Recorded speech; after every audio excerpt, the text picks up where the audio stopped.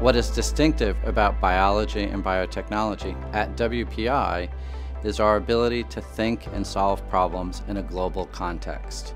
Through our project-based system, our students think about the science with that societal context and think about how best to address those problems, again, in a societal context.